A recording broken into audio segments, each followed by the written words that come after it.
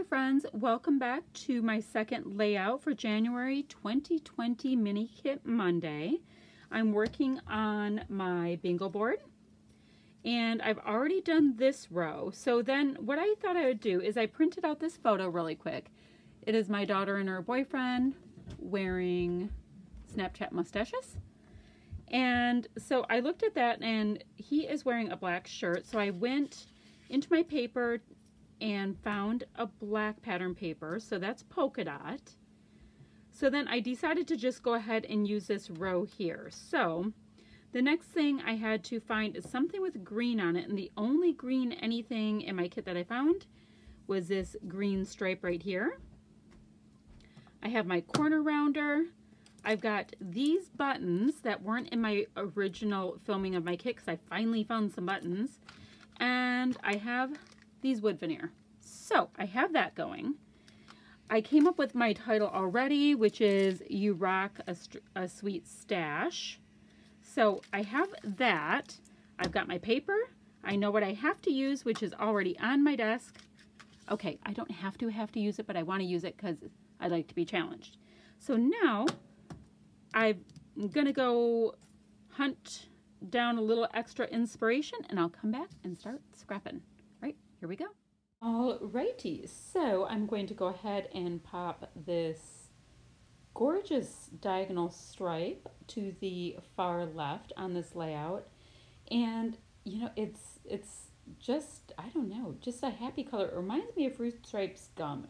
Do you guys remember that like zebra stripes gum that had flavor for like 2 seconds? We're digressing. Anywho, I'm trying to take a look to see what what, if any, of these washi tape will look good with this layout. I'm going to have to struggle this one a tiny bit. I just couldn't get it off the backing. So it's definitely washi. You can see through it, and I mean, on the book it was black and white, but I still like the little separate, I don't know, like the texture is just a little bit different. It has that slight shine to it, and I do like that look. And I'm also going to go ahead and put, oh, it's about 1 centimeter wide. I didn't really measure it. A piece of pattern paper on there as well. It ends up kind of giving it a finished look, I guess. So now I have the basis, I guess the basis of my background done. I'm going to go ahead and mat my photo up. Okay, I matted my photo several times with the paper in my kit, and I'm going to use a corner rounder on the very last mat. Oh, yeah, on the very last mat, and I'm really liking the look of that. And probably because I haven't used a corner rounder in forever. So it's kind of fun. I have the title already, which is You Rock a Sweet Stash. And yeah, and it's like trying to figure out, all right, how do I want to do it? Which, now that I did the base of my layout, it's funny. Sometimes you're like, do I like this? Do I like that? And 9 times out of 10, you go back to your original idea. So I've gone ahead and put some twine in my buttons. I've got some wood veneer out, and now I'm going to go ahead and test out my little rub-ons. I'm going to put them on just a little piece of scrap paper because I want to be able to punch them out, and I thought they would show up a whole lot better if they had a white background as opposed to, you know, just what is on the rub-ons. I have a fairly strong color background and polka dots and all that kind of stuff, so I wanted to have just a little extra of a pop. And they do end up coming off perfectly, and my punch is about spot on as well. I wasn't sure. I'm on the hunt for a 1.5 inch punch. I think that's the size that I've been missing out on. So I've gone ahead and auditioned all the different elements that might possibly work that are in this kit. Now, it doesn't mean I'm going to use everything that I have out, but they are the options that I'm interested in. So I'm, you know, going to place the title, and of course with chipboard, you have to work through the process a little bit with making them cooperate with a little liquid adhesive.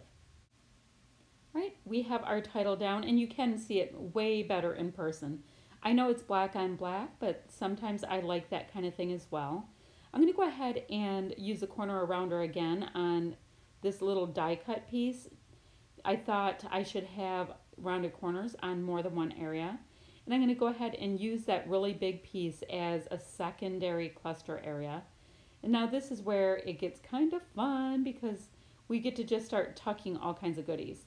Now in this piece that you see there, I only use the corner rounder on the two left sides of the corners because I knew I would be tucking the right sides of the die cut in on the picture, so why waste the time? And yeah, this is just my very favorite part. It's the decorating part. So I'm taking all these different little pieces that I have and seeing how I might be able to build it out. So I'm going to have quite a large cluster that's going to go across with the photo. I'm going to pop this cute little fox guy that has nothing to do with this layout whatsoever, but the color is spot on. I'm going to go ahead and pop him up on a little foam tape and have him rest on top of that black arrow. So I found this Me and You die cut and I thought that was perfect. Pop that up on foam tape as well. And it's Me and You, meaning, you know, my daughter and the boyfriend, but I thought it was so cute and so well put together. Now that little tiny clear bin you see there, I have, gosh, what do they come in, a pack of 10 maybe from the dollar store? They are awesome to put sequins in, and I keep my little offcuts from my what do you call it, fun foam in them as well. So I had a little bit of an awkward space right there under the word you, so I put a little die cut piece there. Or actually, it was the rub-on piece that I turned into a die cut. And as you see, I'm just kind of popping little circle elements here and there. That is one of these acrylic flare badges, and I love the acrylic ones. They lay flatter than the kind of like metal-based ones, and I so dig them. I need to get these buttons on as they're part of my bingo challenge, and let me tell you, when I was putting this kit together, because I wanted to have an element from each thing that was on the bingo board, I had to hunt, and I finally came across these little metal buttons in a hand-me-down set of supplies that somebody gave me. So I think, well, I don't know, but I think I might have one of these buttons left, maybe all the buttons I have in my entire stash. I'm not a huge fan of them, but I do like the added metal kind of a vibe on this. I'm trying to figure out where these wood veneer pieces are going to be the best suited, and I decided to make another little cluster up on the upper right of my photo. And I'll just sprinkle these on, and you know, this is more of a whimsical layout, and I'm not trying to be too precious about the design on this one. It's just for fun. So I also am going ahead and putting 3 of the little brads in here. I had a kind of a home collection of brads, but I've been able to use, I think I used 6 this month that I wouldn't have pulled out if they weren't in my kit. So I consider it a win, and you know, they definitely weren't from the same manufacturers or anything like that. So that is cool to get some more of my goodies used up. So, down below I'll go ahead and put the links of the rest of the Mini Kit Monday ladies. They are ever so talented and so much fun, and some of the best gal pals you could possibly come up with. So go ahead and take a look and see what they came up with this month. Now these are some enamel dots / shapes from Gossamer Blue, and I'm able to get a bunch of them on. I'm working my way through this little pack of them. So I get a bunch of them on, and they just kind of, you know, for some reason, enamel dots or sequins, you know, those little bits, they are the best little finishing touches. They really kind of complete your layout, or at least they do for me. I'm going to go ahead and use just a little bit of Heidi Swapp Color Shine in Gold on this layout. I think you guys see me use this mist way too much, and quite frankly, because I use gold as my main metallic, but it also sits just to the left of my desk on this little cart I have. So it's one of those, as long as I can see them, they will get used. So there's all kinds of goodies that are on my layout. I hope you like what I did today, and I'll see you guys ever so soon.